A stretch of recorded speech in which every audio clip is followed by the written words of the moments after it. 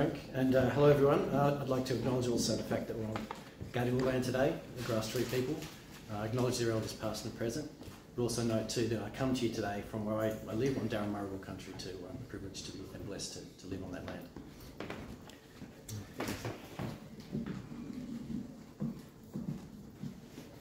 So Australians and gambling. We're told that it's part of who we are as a nation. Betting on two flies, crawling up a wall, taking a punt on the race that stops the nation, playing two up on Anzac Day. Harmless fun, the racehorses aside, generally speaking. But what we have now in Australia is a combination of capitalist greed and a moral and ethical vacuum that has spawned a multi-billion-dollar industry designed to identify and exploit those most vulnerable with ever more insidious ways and means of assisting them to lose their money as quickly as possible. One of the most startling and rapid developments in recent years has been the commodification of sport in Australia for the purposes of gambling. Peter V'landys, the chair of the Australian Rugby League, plans to launch the 2024 NRL season in Las Vegas next year. Unbelievable. In a surreal interview with the SMH this week, he said it was not about promoting the game in the United States, but providing Americans with a new wagering option. Rugby league is a tribal entertainment product, he told the Herald. What wagering does is add a little bit more entertainment onto the already fantastic product. I wonder how many people in Australia targeted by predatory sports betting agencies have now been entertained to death. A recent study in Victoria revealed that during last year's footy finals and spring racing carnival, 900 ads for sports betting companies aired on free-to-air television in Victoria every single day. The growing community outrage about the level of sports betting advertising in Australia is palpable. But sports betting accounts for much less than half of all gambling losses in Australia. There are the casinos and the plethora of inquiries into their links to organised crime. The Bergen inquiry into Crown Casino. The operator found not fit to hold a licence. The Finkelstein Royal Commission into Crown Melbourne. The operator found not fit to hold a licence. The WA Royal Commission into Crown Perth. Operator found not fit. The Star Inquiry in Sydney. Operator found not fit. The Star Inquiry in Brisbane. Not fit. Yet they are all still operating. Casinos also account for much less than half of all gambling losses in Australia. So on average, each year in Australia, $25 billion is lost to gambling.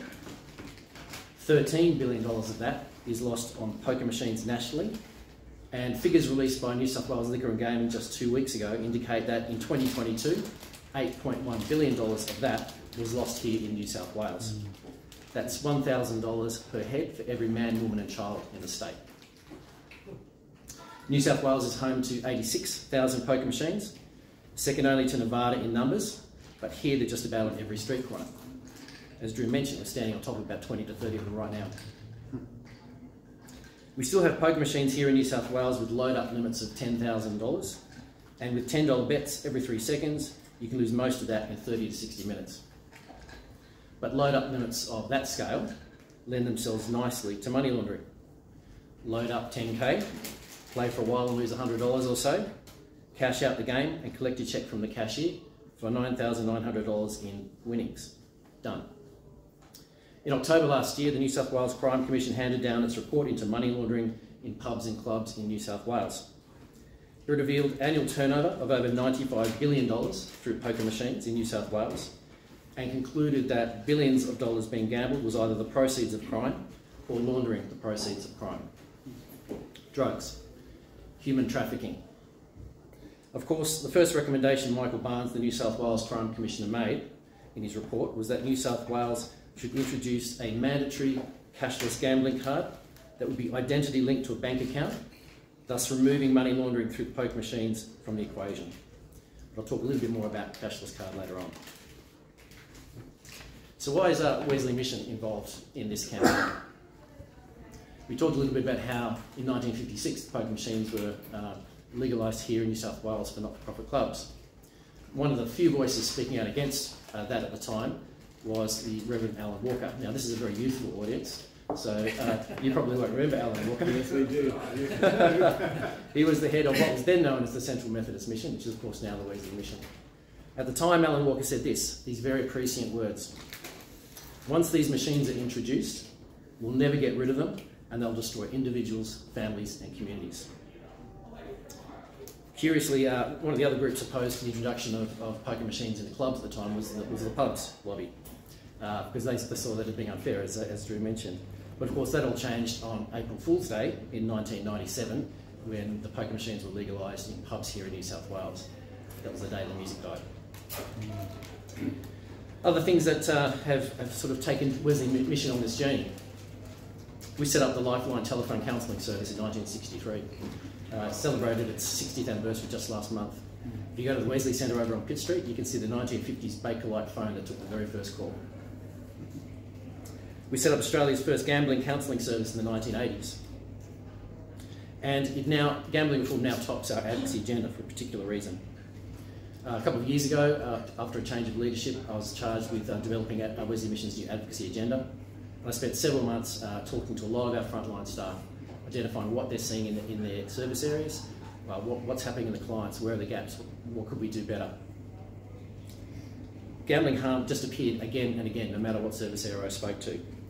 Obviously, services like Lifeline, gambling counselling, financial counselling, but gambling harm is also coming up all the time with our homelessness services, with our community housing services, emergency relief, out-of-home care, mental health programs, family preservation programs, and our community home care programs. When I did a straw poll of our staff, 50% of them indicated that they had a family member or a friend who had been harmed by gambling. So the scale of gambling harm in Australia is staggering. The Productivity Commission a decade ago estimated that for every person harmed directly by gambling, another 7 to 10 people are indirectly harmed. As a result of engaging with our staff, we developed 3 focus areas for our advocacy strategy: homelessness and housing affordability, suicide prevention and mental health, and thirdly, reducing gambling harm. Of the 3, gambling harm is our key focus. We have been working closely with the Alliance for Gambling Reform nationally at that level, but there was a gap here in New South Wales, and so we've decided to step into that. A couple of initial actions that we've taken part in over the last year and a half or so. Following the inquiries into Star and Crown here, there was a push to amend the Casino Act to include a number of amendments that would address not only the issue of connections to organised crime, but we were pushing very strongly too for measures that would address gambling harm and introduce measures to minimise harm. So a couple of amendments that we worked with the Crossbench and the Greens on last year, which we were able to get across, was included the introduction of a harm minimisation advisory panel that would be have members on who would have subject matter expertise in gambling harm, but also lived experience of gambling harm. The casino operators will be accountable to that harm minimisation panel every year to account for what they're doing to make a difference in terms of reducing harm. We've also had an amendment passed to introduce cashless gambling in the casinos by 2024. But of course the big opportunity that loomed on the horizon over the course of last year was the fact that we're coming up to an election, and we had the opportunity then to sort of see how the degree to which we could make gambling harm an election issue for March 25. One of the first challenges was to prevent what would normally happen in the lead up to an election here in New South Wales, the Liberal National Party signing a memorandum of understanding with Clubs New South Wales, and the Labor Party issuing a clubs policy, both of which do the same thing and effectively gag any conversation about reform. Fortunately this time around, some intestinal fortitude kicked in. The Liberal National Party did not sign an MOU with Clubs New South Wales, and the Labor Party did not introduce a specific clubs policy that would gag conversation about reform. On November 9 at Parliament House, we launched a campaign with 10 other initial partner organisations for a campaign called Put Pokies in Their Place. We had 5 particular asks that we put forward that we wanted people to act on, the government and the opposition to act on. We wanted to see them introduce an independent statewide self-exclusion register that would enable people to effectively exclude themselves from every poker machine in the state. Currently the system for self-exclusion is broken in New South Wales. You can only exclude yourself from a maximum of 36 venues, and you have to approach each venue individually to be able to do that. And then after you've done that, the venues won't enforce it. The second one was to power down pokies between midnight and 10 AM. Some of the worst harm occurs in the early hours of the morning, where people have been drinking for a while, they're chasing their losses well into the early hours of the morning. Even the New South Wales Government's own research has indicated how extensive the amount of harm that occurs after midnight is. There is some of the venues licensed in New South Wales can be open until 6 AM, reopening 3 hours later at 9 AM. We also wanted local governments to have more of a say on poker machine applications in their areas. There is a very bizarre carve-out in the Planning Act, preventing local councils making submissions to New South Wales Liquor and Gaming about their concerns in this area.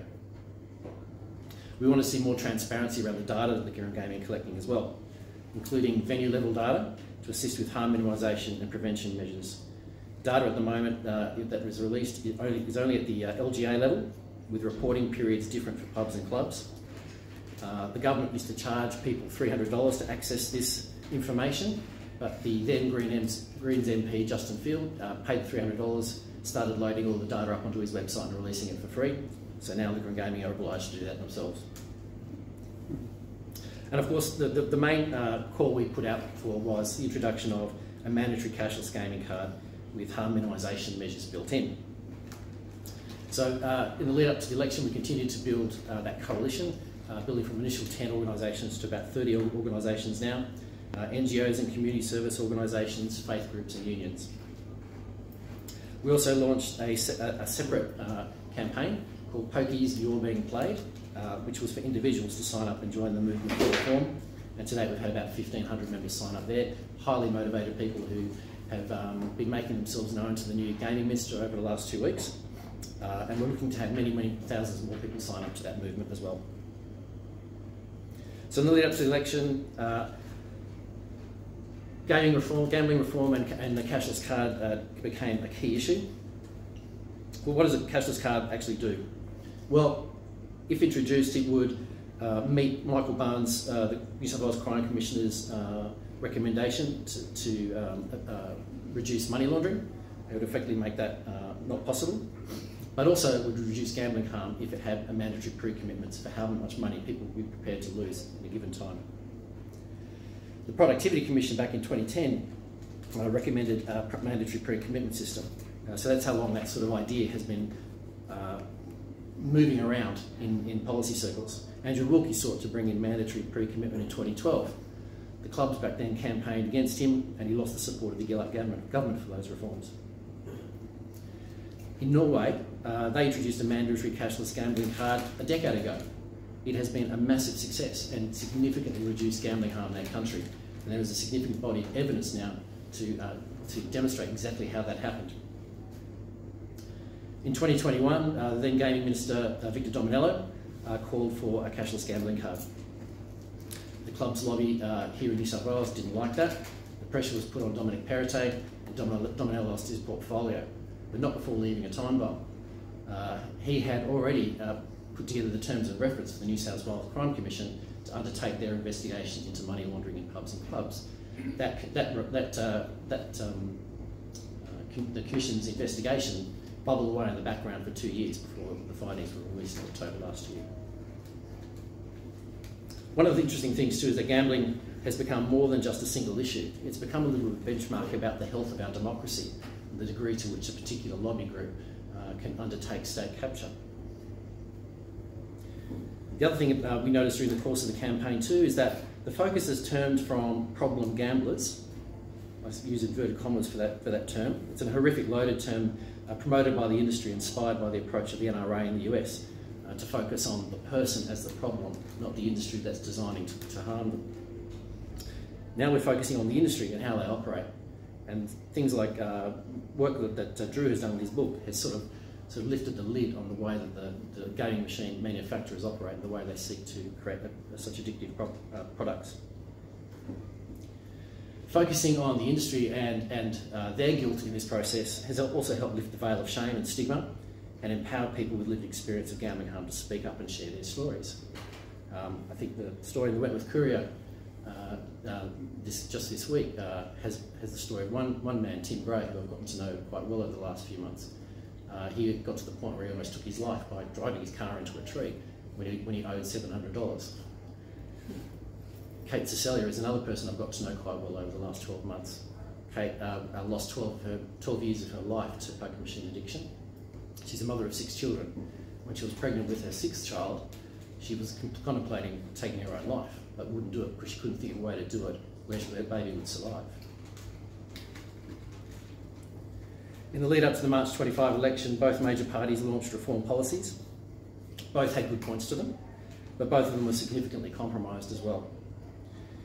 So the Coalition's compromise policy. Yes, they wanted to introduce a mandatory cashless gambling card, but they didn't want any mandatory pre-commitment levels. They had a political, philosophical objection to telling people what they can't and can do with their money. They had a 5-year implementation window for that card, kicking the can into the next term of Parliament. Plus, and this is the thing that really grated me the most, a $386 million rescue package for the industry. When I heard that, I was reminded of how the British government paid compensation to slave traders after banning the Atlantic slave trade. Then there was the ALP's compromise policy. They had some good elements, ending political donations from clubs, removing poker machine signage from outside pubs and clubs, introducing trained responsible gambling officers in venues, but no mandatory cashless card. Instead, a 500 machine trial to build an evidence base to make a decision later on. Well, the evidence is already in. We've seen what happened in Norway. The technology works. It prevents money laundering and reduces harm. A trial can easily be set up to fail. Who designs and oversees it? The industry? That's like putting Dracula in charge of the blood bank. So, how do we shape up in terms of community opinions around this issue in the lead up to the election?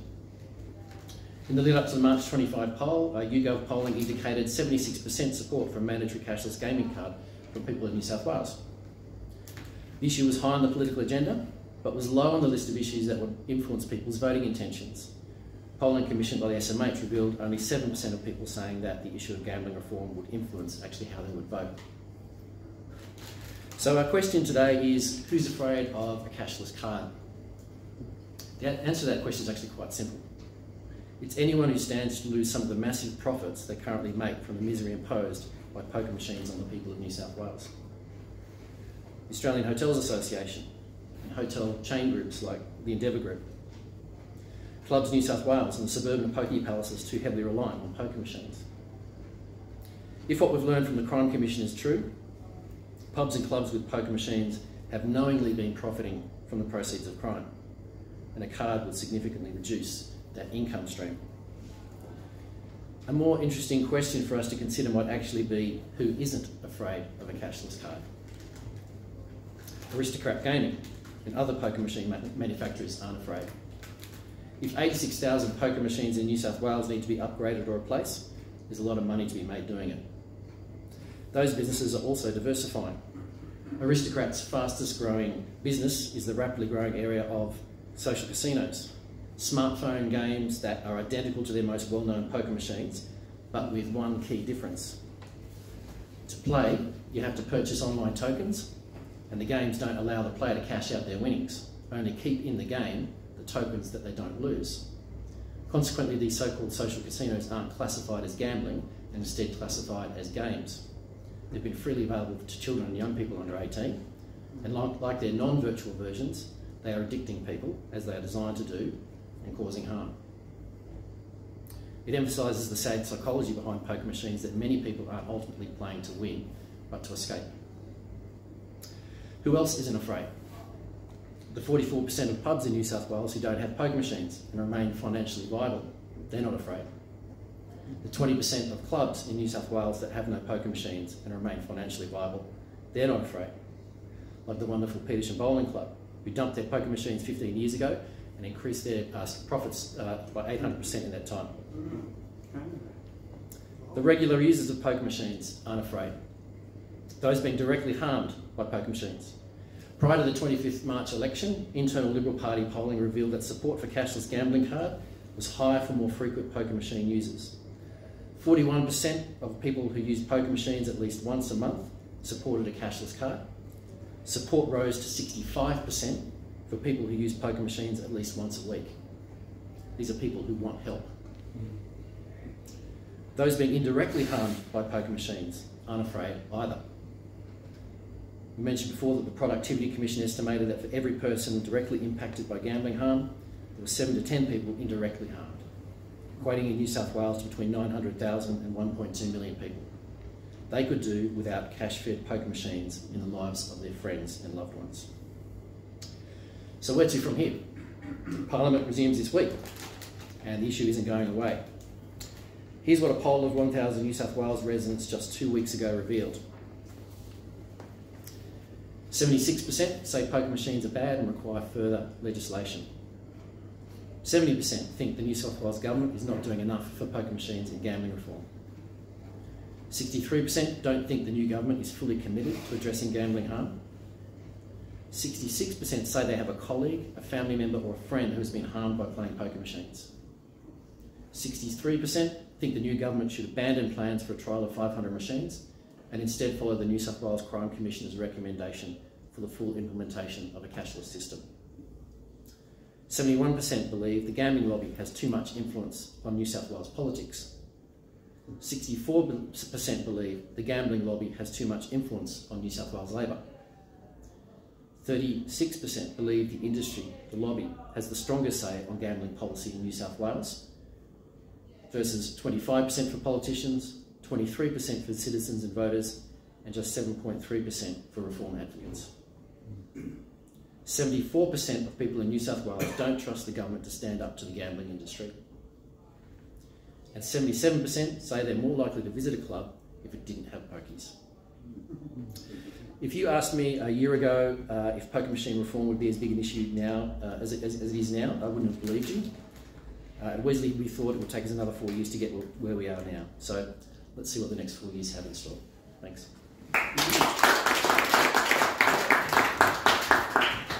Thank you very much, Jim, and again, thank you to Drew. I want to kick off the question and answer period with a bit of a focus on the political economic aspects. Surprise, surprise. In particular, raising the question about whether this gambling issue is a class issue.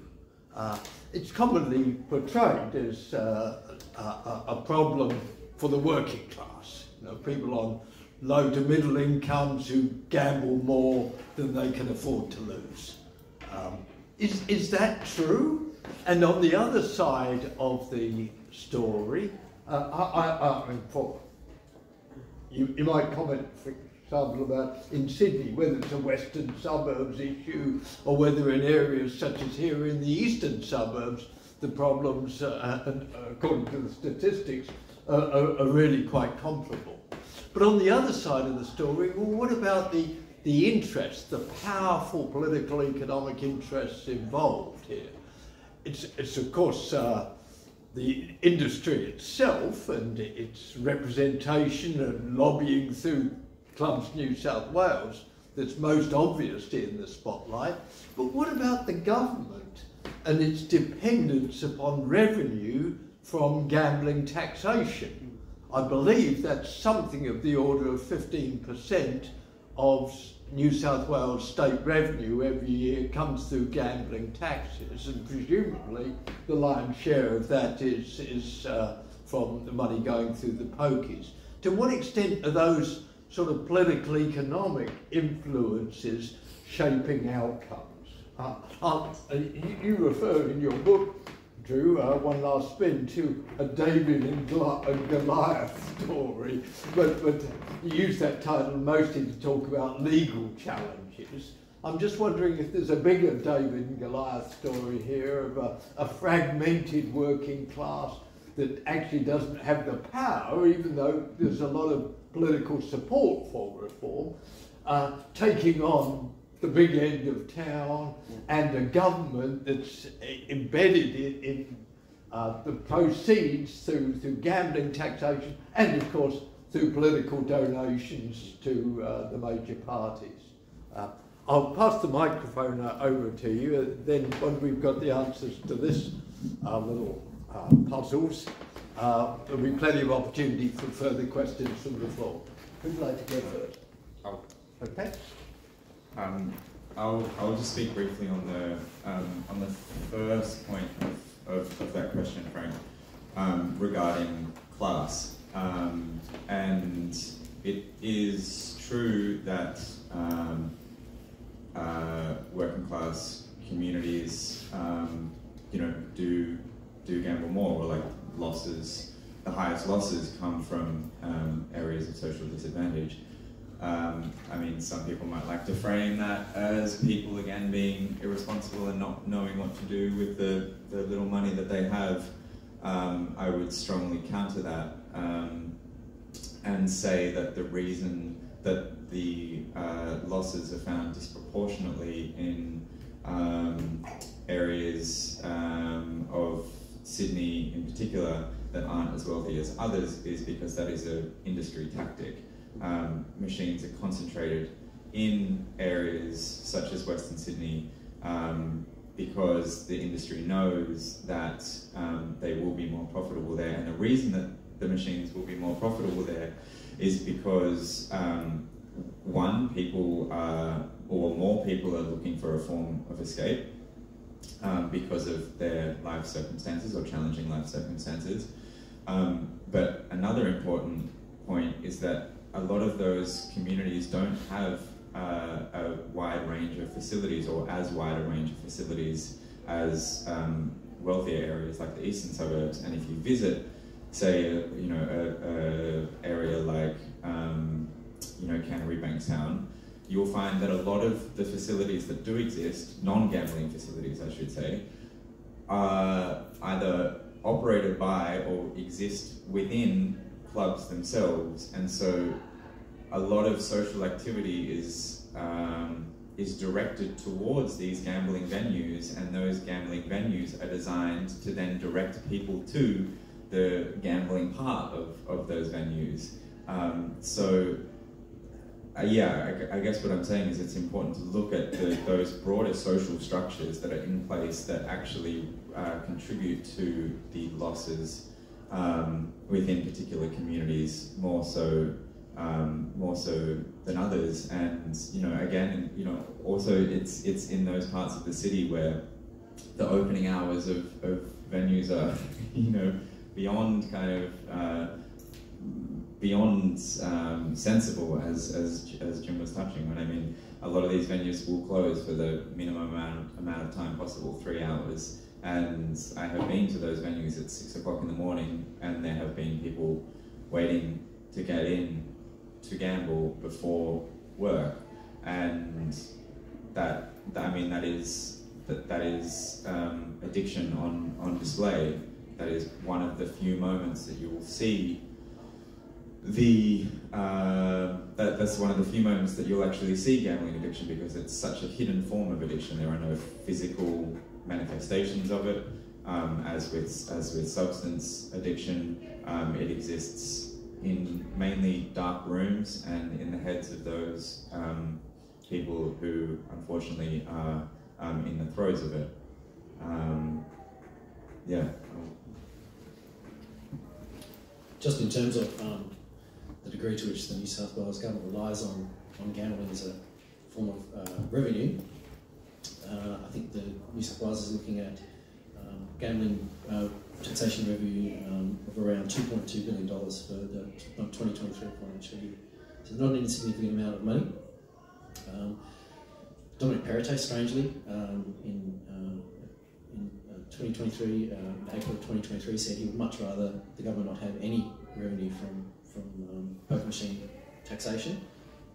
But that's obviously a gap that any government pursuing serious reform will have to address, much the same way as they did with tobacco revenues as well.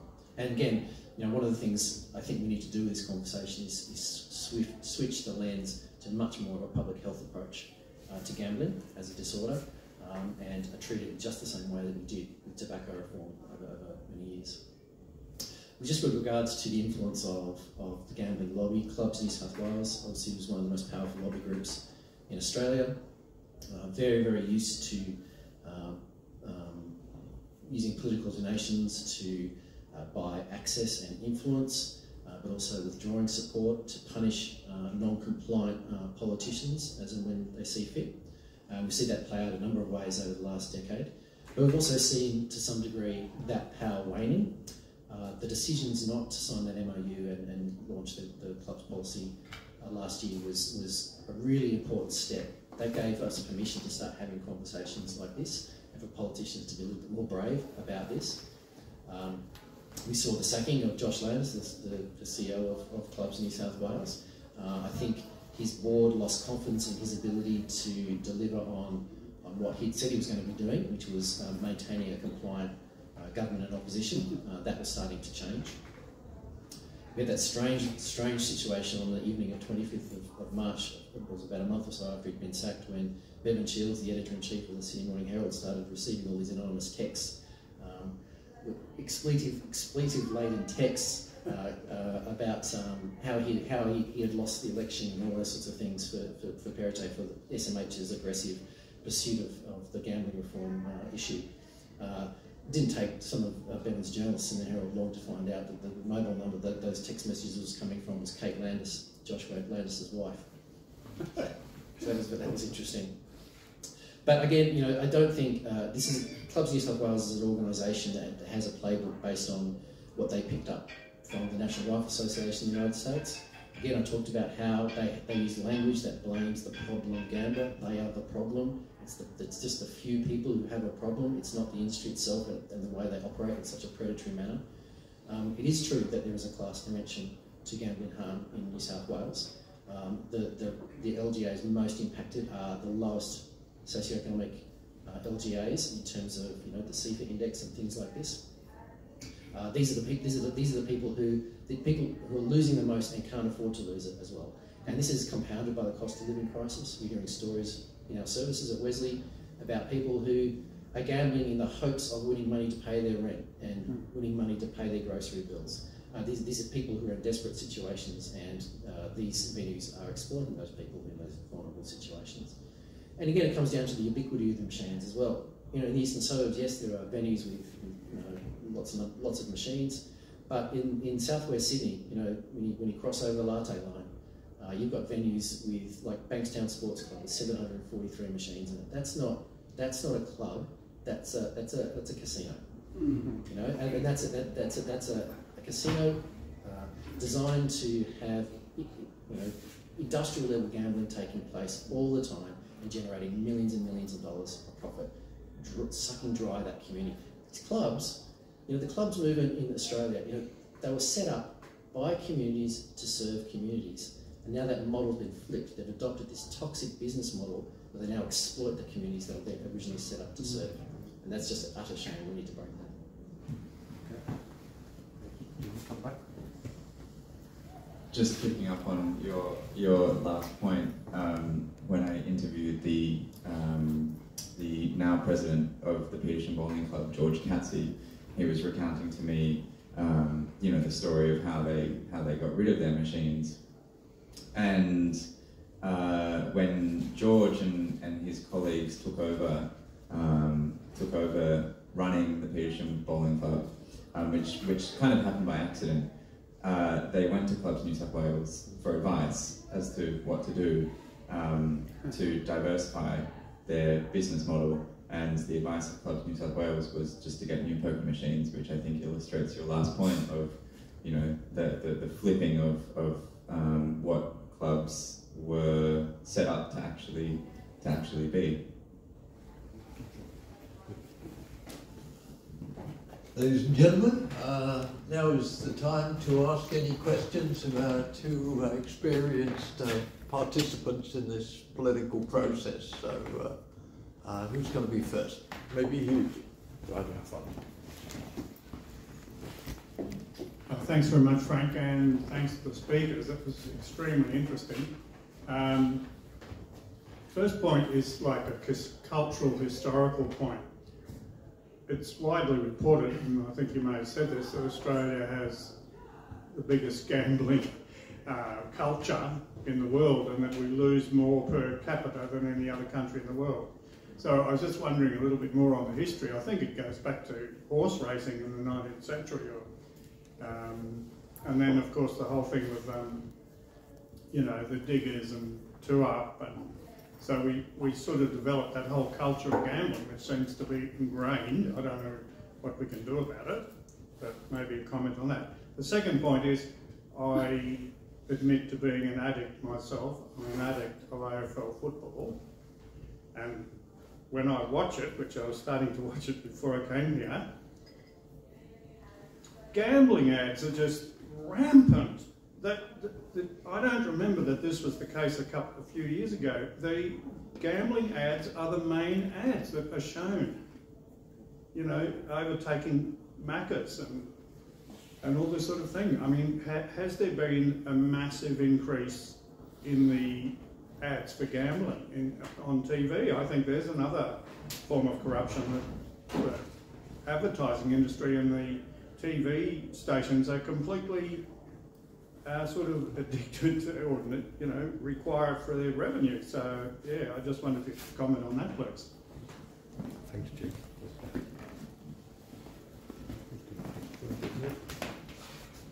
Yeah, on the culture of gambling in Australia,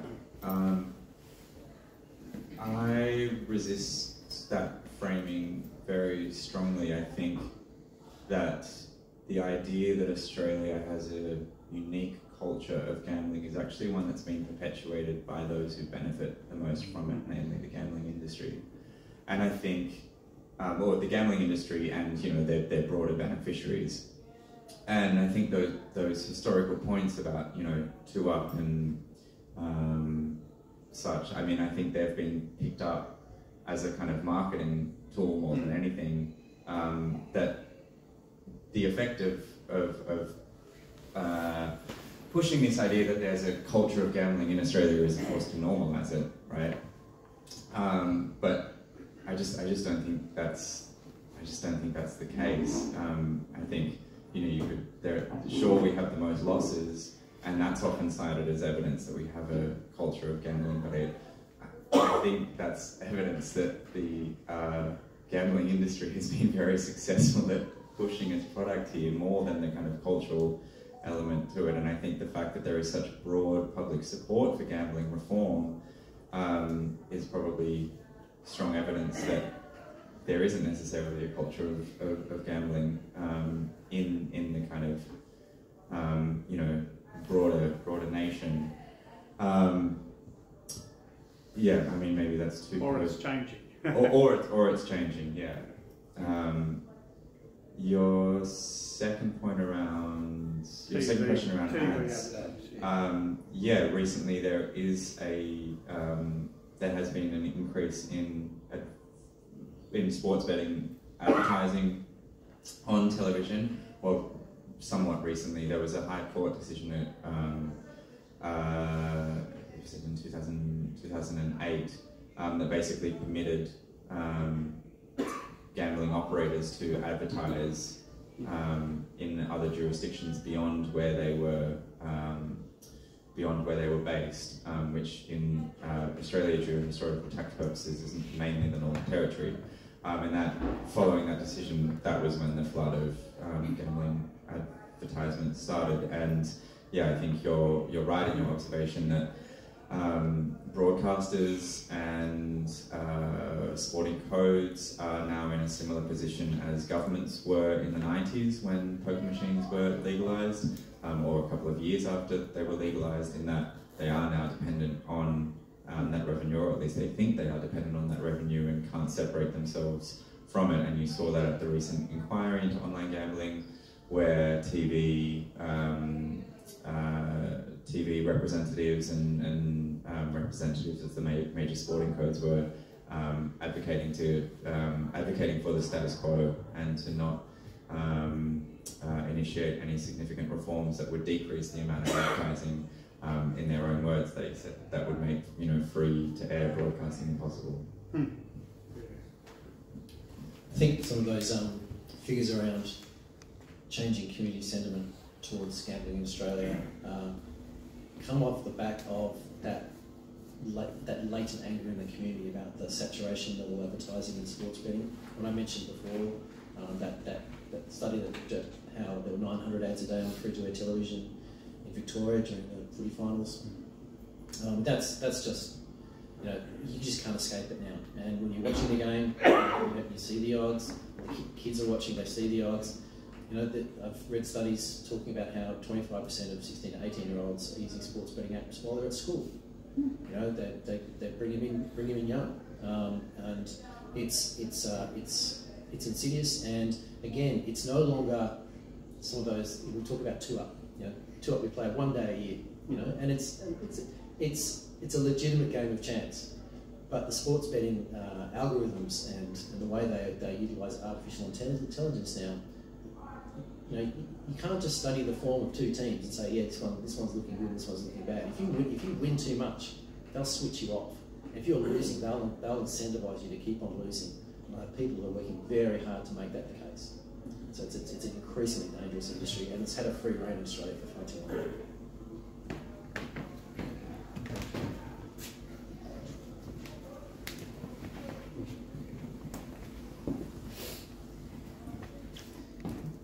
Jim, could you please explain again how money laundering works with respect to the cashless cards? It doesn't work.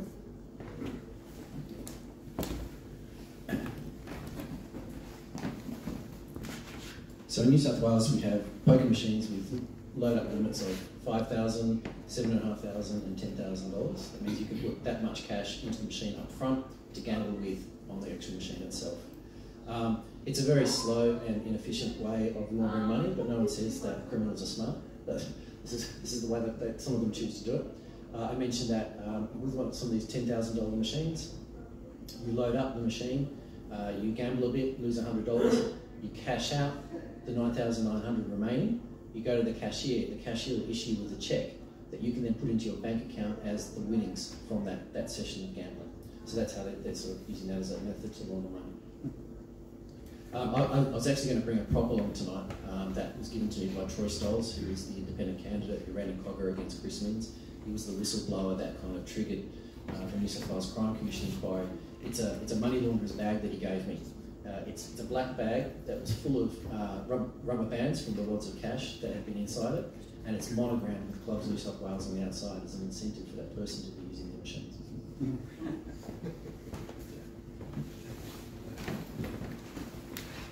Thanks. I just wondered about the political balance in the New South Wales Parliament, given that the government doesn't have a majority in either house, and given that a number of prominent independents and the Greens have basically adopted the sort of policies that you're advocating for. What are the chances of getting some more change under this current term of government?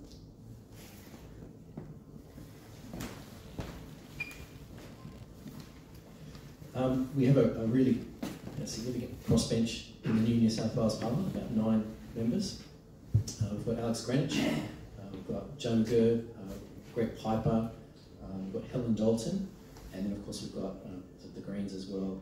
Between them, you know, I've spoken to each of those people, and I know how in favour of some of these reforms they are. So I think we're in a good position where a Labor minority government needs to negotiate with the crossbench now, and I don't think it's really a question of if we go into mandatory cashless gaming. It's a question of when now, and the degree to which Labor will be prepared in the short term to give up their trial of 500 machines and actually move to saying, yes, we'll do some pre-implementation testing, but we're going for a cashless card.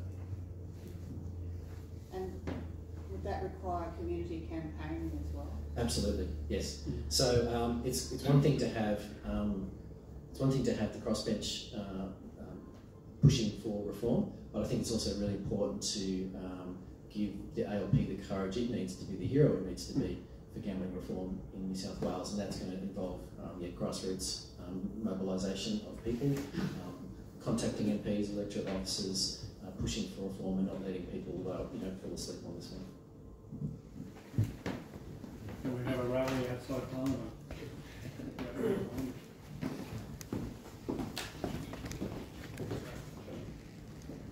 Yeah, g'day, Brian Cloncannon. 2 quick questions. First one, slightly off topic. Ban the jabs, halt the jabs. The data is overwhelming, they're doing way more harm than good. Albo and the state premiers are under Pfizer Big Pharma control, which is a shame.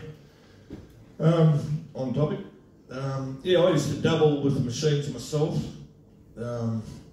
After work on a Thursday, we'd go up to the pub, and I was a responsible gambler myself, thank God. Had a family and stuff.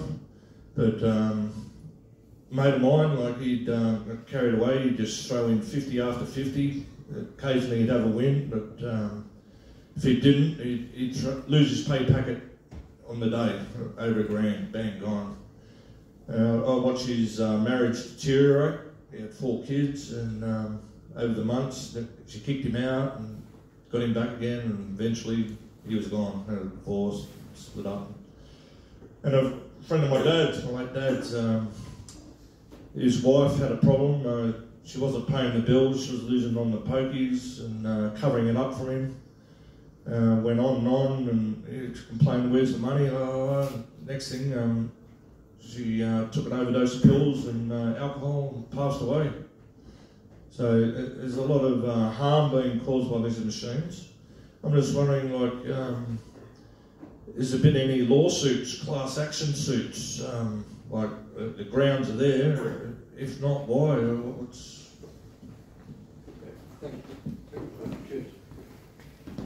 I think that brings us back to the David and Goliath situation. There was a lawsuit a couple of years ago, led by Shonika Guy, who had suffered from a gambling addiction for many years. She was represented by Maurice Blackburn and took Crown and Aristocrat to court for misleading and deceptive conduct. So not so much a class action based on kind of the harm, but the kind of marketing of poker machines themselves. That lawsuit unfortunately failed for Shonika. I actually sat in on a lot of that case, and the way I saw it, unfortunately, it failed in large part because of the expert evidence that was presented during the trial, which was to any observer in the courtroom, let's say, somewhat underprepared, and the industry or Aristocrat and Crown were able to pick it apart with much ease, and for those who were delivering it, much embarrassment. Whether there will be similar cases like that moving forward, I would be surprised if there wasn't similar cases like that. Although it takes a lot of money, unless well, I mean, even if a company, even if a law firm is willing to take it on pro bono, there's still kind of costs involved, and more importantly, the kind of emotional energy and knowledge of, you know, the kind of targeting and kind of attacks that will occur on one's person if you're leading that charge, as Shonika found out. Could you ever see a class action suit getting up if it was prepared the right way? Would it get up? I don't know. I think it could, based on what's known about the industry and its tactics. Now, I mean, I document some of them in my book, and others have documented them as well. There's, I mean, it's similar tactics as the tobacco industry. It's known within the industry that the machines cause harm. That was known 30 years ago, and they speak openly about that. There are documents detailing that. So on that basis, yeah, I think there's a possibility that a class action could get up. And I think if we do start applying that public health lens to gambling harm, and we do look at the precedents from what happened with the tobacco industry, I think there really is a genuine opportunity for class actions of the type we're talking about in the future. But obviously, Shonika's case is a tough one, I suppose. But yes, mobilising groups and resources, then yes, is a possibility in the future. Thank you. Time for one last question. John. Yeah, my name's John Wilkinson. I used to work in the research service at the State Parliament many years ago, and in 1996, and I was just checking on the web, the publication is still there. I produced a publication called New South Wales and Gambling Revenue, and in the course of doing that, I found an article in an American academic journal on the qualities that a worker should have, thinking of workers of gambling, that would be best for them in a situation where a nation fully functioned according to economic principles. That is, that the commercial sector delivers services best, the government should stay out of things at least as far as it can. The workers should only ask for wage rises that don't interfere with companies making maximum profits. All those things. If all those things are running, what would be the best virtues that a worker could possess? And the writer said thrift. The thing that a worker needs most is thrift. And it seems to me that that opens a political angle or a political basis on which both the Liberal and National Party and the ALP could be challenged, because both claim that they want to operate on economic principles. We want to do everything by economics. It should work by economic principles. So why are they being so staggeringly hypocritical as to undermine and corrode thrift when that's one of the very principles that economists say is best for workers? I just cannot believe this myself, you know. And I just wondered what you would make of the possibility of political critics of governments and gambling using that as one way to attack. I mean, I think that has been used as one form of attack and a form of encouragement for governments to reform. But like other forms of attack, it hasn't worked. And I guess the reason it hasn't worked goes back to what we've been talking about today. One being the power of the gambling industry, their ability to assert influence on political parties, albeit a waning influence these days, it seems. To the kind of attitude that exists within the halls of power, which you also see in the broader community as well, which is one of gambling being part of Australian culture. So let's just kind of run with it. And I guess like polling showing that only 7% of people would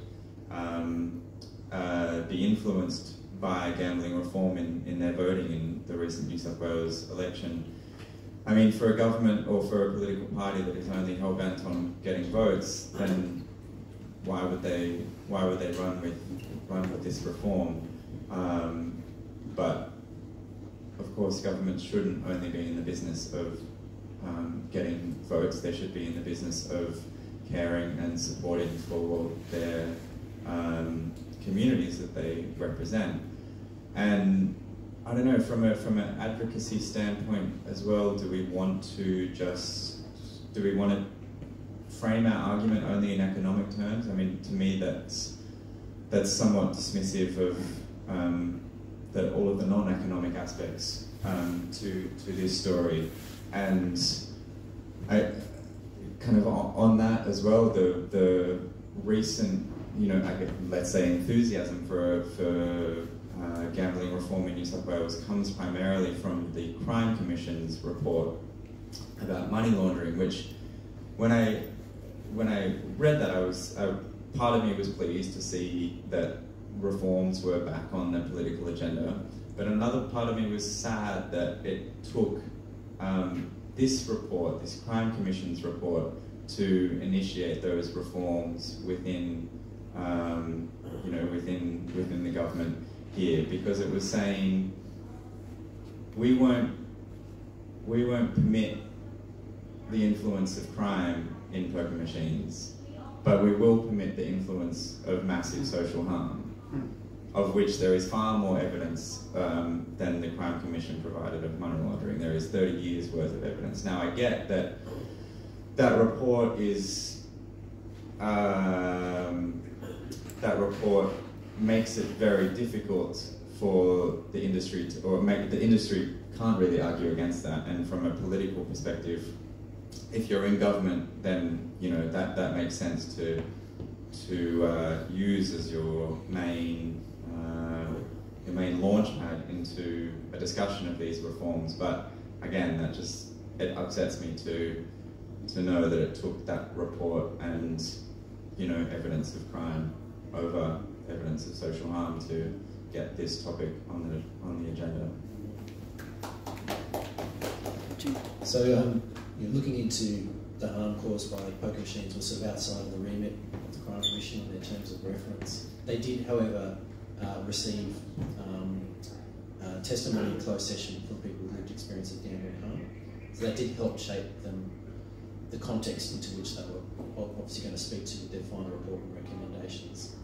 I think one of the other challenges that we've had with the government too is that they've fallen for the club's PR smokescreen over many years of the community value that they provide, putting money back into the community, the subsidised meals, the soccer jerseys for the under-7s, all these sorts of things. It is a smokescreen. It is a PR smokescreen. The clubs in New South Wales are obliged to return no more than 2% of what they earn to the community, and much of that is returned to them in refunded through tax as well, through tax incentives. So really, there's very little benefit to the community, and the government has just fallen for that over many years, and we all have too. We all thought that was the way things worked, but the reality is that the community benefit provided by clubs is negligible.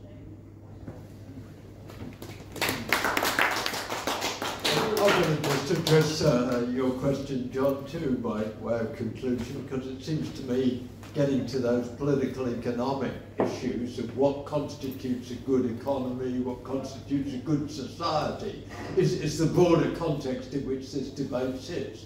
My short answer to your question would be, well, that's capitalism.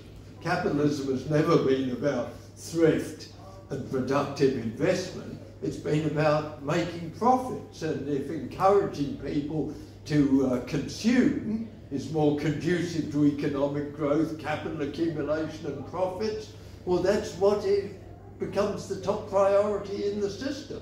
In an ideal world, we wouldn't do those kind of things, but under capitalism, it's those material economic drivers and the vested interests that are the most powerful players shaping outcomes. But even by those standards, it seems to me the lesson I take away from the presentations we've heard is that this is a sick form of capitalism. Even by capitalism's own standards, this is a sort of a dysfunctional process. It's causing people not to engage in more buying of products, tangible goods and services, but putting their money down the slots in order to stand some possible chance of major windfall gains that are going to transform their lives, but in most cases have exactly the reverse effects and are harmful to mental and physical health, to family breakdown, and ultimately to governments too, because the health services to some extent picks up the tab for meeting the costs of that social malaise. So even by capitalism's own standards, it seems to me that there's dysfunctional elements here, and one would look towards governments that recognise those characteristics and would implement reforms in conjunction, of course, with community movements, such as we've been hearing about, that say it's really overdue time for action now before this gets even further out of hand. So I want to thank you, both of our wonderful speakers today, Rooke and Jim Wackett, for helping us to navigate this territory and get a deeper understanding of the challenges that face us around the questions of POCI reform and cashless credit cards. Thank you very much. Join me. Just to wind up,